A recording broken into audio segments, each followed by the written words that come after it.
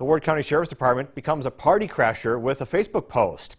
Last Friday, a party was supposed to be held at a lake in Ward County, according to a party flyer.